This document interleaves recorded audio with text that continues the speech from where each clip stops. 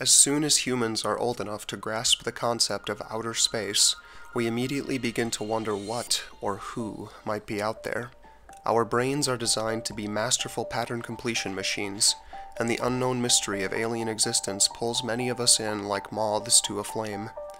The discovery of life forms that evolved on another planet would be groundbreaking for science, and especially biology, which has so far progressed with only a single instance of life to study.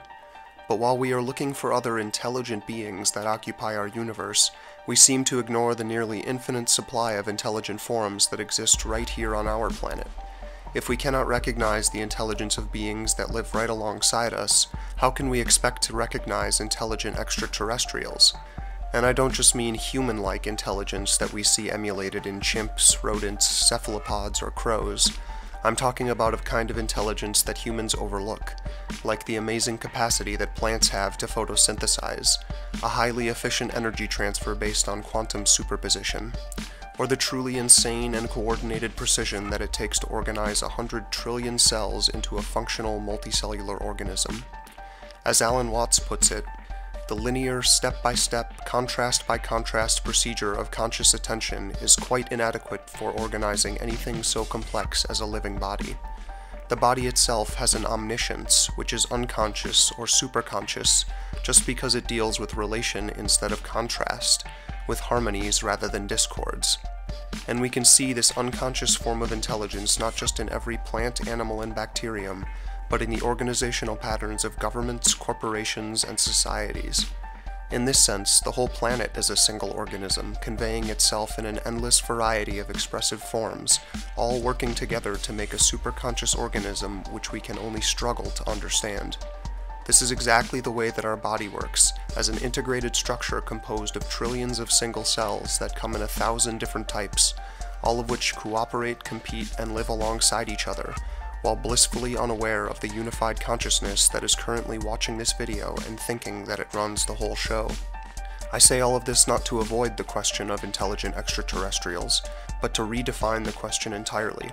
Perhaps we should be less focused on finding humanoid beings that communicate through our conception of language or mathematics, and more focused on understanding the innate intelligence that seems to imbue the universe with organization and purpose at every conceivable level of existence. When we use this framework of perception, the universe is suddenly teeming with alien life, since planets and stars and solar systems can all be considered as individual living organisms that simply do not express their living essence in the form of protein and nucleic acid-based life.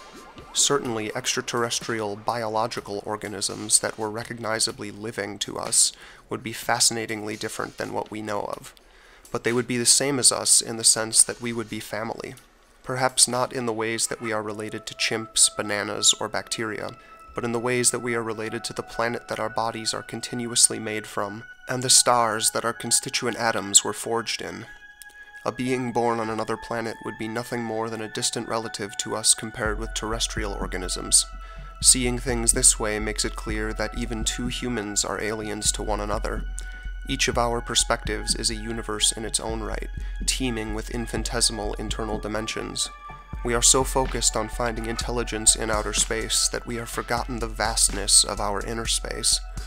Why spend your life trying to make contact with intelligent aliens when there are billions of them all around you and even inside of you? Attempting to traverse the expansive reaches of the universe is a noble goal, but we should devote at least as much time and effort investigating our internal universes and bridging the immeasurably large gaps that exist between our perspectives.